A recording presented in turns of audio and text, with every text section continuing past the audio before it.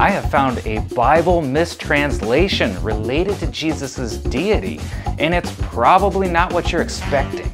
So, do you want to know where it is? Yes! Yes! Yes! Yes!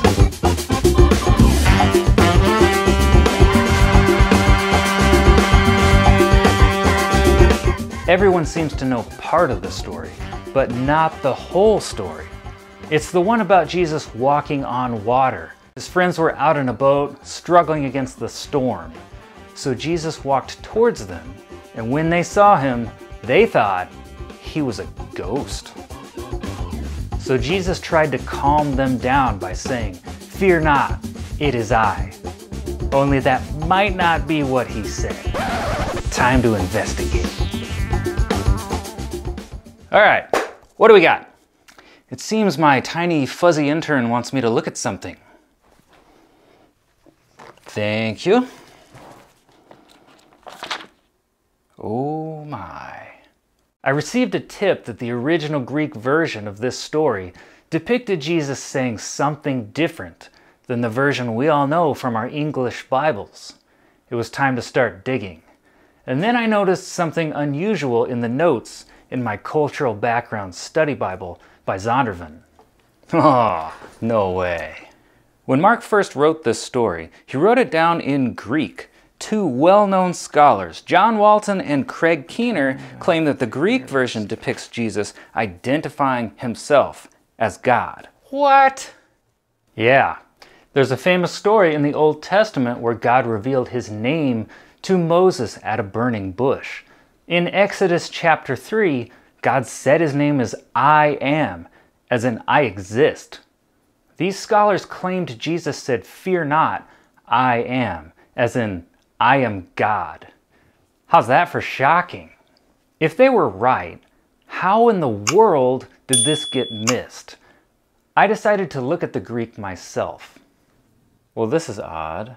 I've pulled up the Greek Old Testament, Exodus chapter 3 in the Septuagint, which is the Old Testament that Mark would have been reading from. We saw in my last couple videos, Mark was quoting from that pretty regularly.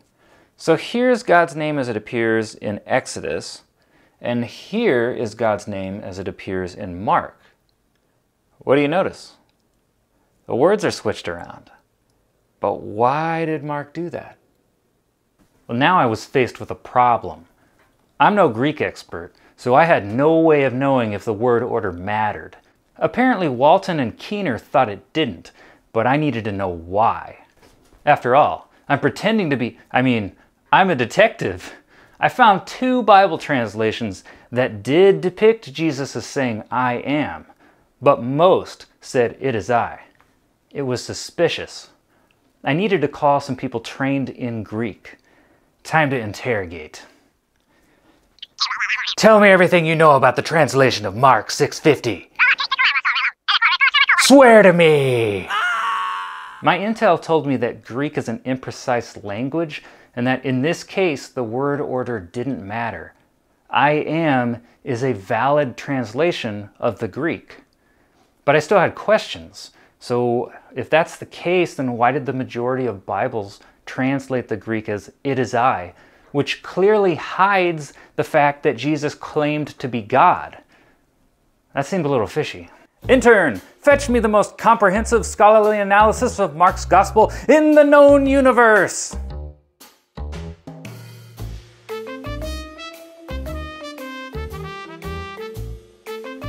My intern did not disappoint. He dug up quite a few commentaries with some good expertise, and the king of all commentaries, Word Biblical Commentary 34a by Robert Gulick. It took a lot of coffee to get through, but I made it. Robert's work is both exhaustive and exhausting to read. His analysis of the Greek had some answers, but it wasn't what I wanted to hear. Both translations were valid. I am and it is I. The Greek phrase in question meant both, and a couple other variations like I am here showed up. Stalemate again. Now what? I needed something to break the tie. Well, Mark's definitely not stupid. He wouldn't use an ambiguous phrase like that, especially related to Jesus' deity, without some kind of clue as to what it meant. So there's got to be some context here that would tip the scales one way or the other. Wait, why is there a reference to ghosts in the Bible? In the story, Jesus' friends thought he was a ghost, but that seems like an odd thing for a Jewish person to say. It could be a clue. Intern, fetch me everything you can find on ancient ghost stories. Stat!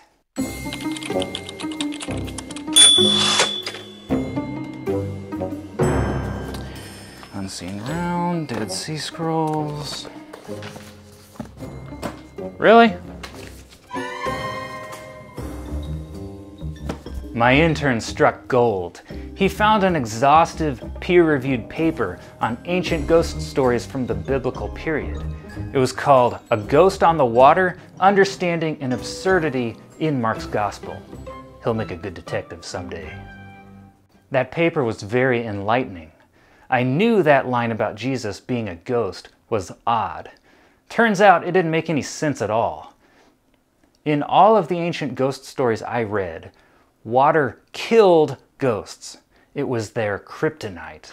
Most people have heard of the river Styx, or the 70s band, separating the dead from the living. It's impossible to cross. Ghosts can't walk on water. This paper suggests Jesus' friends knew he wasn't a ghost. So why would they say he was a ghost? There was something that could walk on water, though. Gods. In Greek and Roman mythology, Zeus and Orion walked on water. In the Bible, God himself was depicted as walking on water in Job chapter 9 and Psalm 77. Both describe God walking on water while the sea raged around him. And here in Mark, Jesus was doing just that. Coincidence? Doubtful. Mark seems like a pro. It is obvious that Jesus is being depicted as a god here. He's doing things that, according to their lore and beliefs, only a god could do. A ghost couldn't walk on water, but they say it anyways. And I think I know why. Classic case of denial. They're struggling to believe what they see. Back to the translation problem. The context pointed to Jesus meaning to say, I am, but without knowing why translators chose something else, well, that would leave some lingering doubt about my conclusion.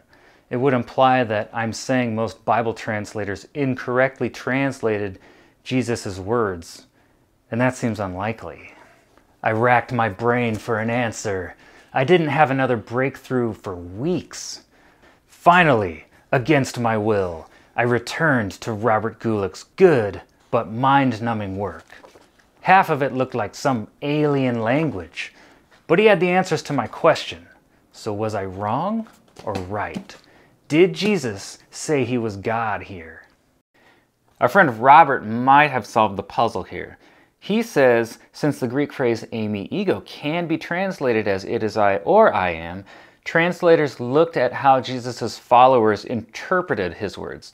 So they heard the words I am God come out of his mouth, and then they were like, wait, no, that can't be right. He must have meant it is I. The context shows Jesus as God, but they were still struggling with doubt. So the translators chose the translation that would put you, the reader, in their shoes. Well, what's important is how the story ends, because at the end of the story, they finally say, wow, he really is the Son of God, which, as we've determined in a previous investigation, that is also a divine claim. Peter finally says, Surely, this man is the Son of God. We already figured out in a previous investigation that at this point in history, Son of God usually meant the human incarnation of God. We finally get to put another note card on the evidence wall. Two, actually, because in this passage, we have Jesus saying he's God in his own words, and we have Mark depicting Jesus as God. Success! But there was one more divine claim uttered by Jesus in this story, and it was right in front of me the whole time. This verse seems completely out of place. Next time, even Jesus' followers missed this clue.